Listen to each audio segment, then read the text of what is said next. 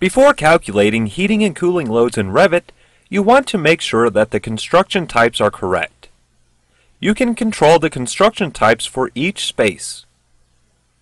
Let's take a look at how these settings are controlled. I'll open the Level 1 floor plan view and then select a space.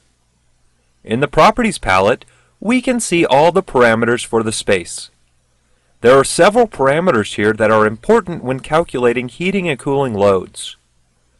I'll scroll down to the Energy Analysis section. Pay attention to the construction type parameter. Currently, it is set to Building. I'll click in the construction type field and click the button to the far right. This opens the construction type dialog. In this dialog, the construction types appear in the list on the left, and the available analysis properties for each type appear in the panel on the right. The only construction type in this project at the moment is the default building type, and it cannot be modified. In the Analysis Properties section, pay attention to the note at the top. It states that by default, analysis properties are generated from information in model elements. Properties of analytic constructions are used when override is selected or model information is missing. Essentially, this is saying that if you want to use the analysis properties in the model elements, such as walls, roofs, and windows, you should not select the override checkbox. If you want to use the model information, you will need to coordinate with the architect to make sure that they are inputting the correct information into their building components. If not, you can control the analytic construction in this dialog and then choose to override the model information. The default construction type is set to override each category. You can create additional construction types as needed, since various parts of the building will more than likely have different construction types. In the Construction Types area, I'll choose New to create a new construction type. Revit displays the name dialog. I'll name this type Construction 1 and then click OK.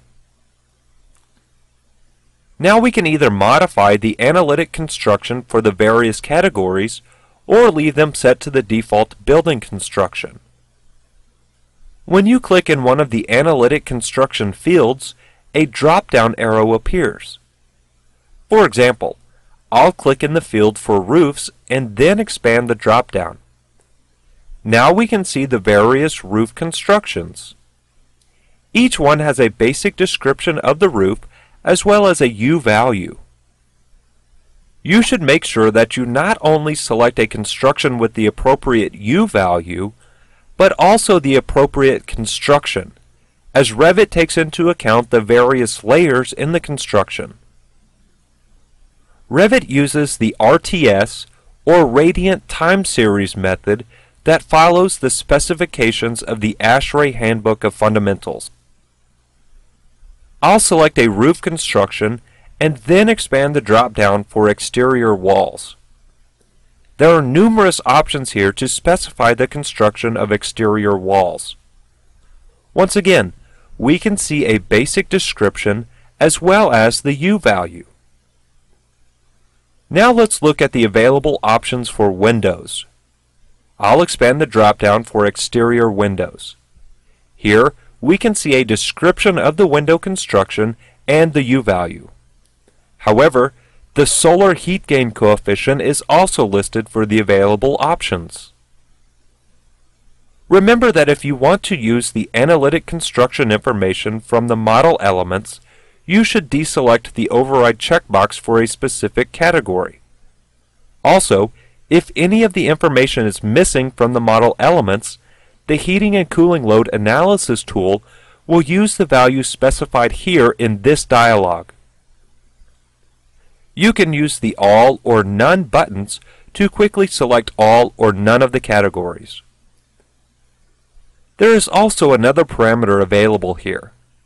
You can specify the shading factor for exterior windows. Once you have all the analytic construction values specified, you can create a new construction type based on another construction type by using the Duplicate button. This is helpful, for example, when all of the construction in a portion of the building is the same except for the roof. I'll click OK to close this dialog. If you want to control the construction type for multiple spaces at once, you can easily do so from the Heating and Cooling Loads dialog. To access this dialog, switch to the Analyze ribbon and click Heating and Cooling Loads on the Reports and Schedules panel. In this dialog, you can see a preview of the model on the left and several parameters on the right. There are actually two tabs, General and Details. Select Details.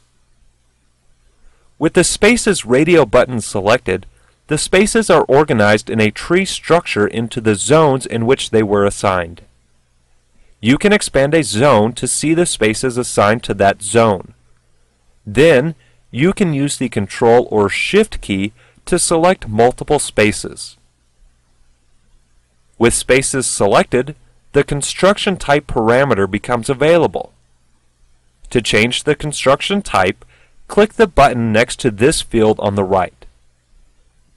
This opens the Construction Type dialog, and you can select one of the available construction types for the selected spaces.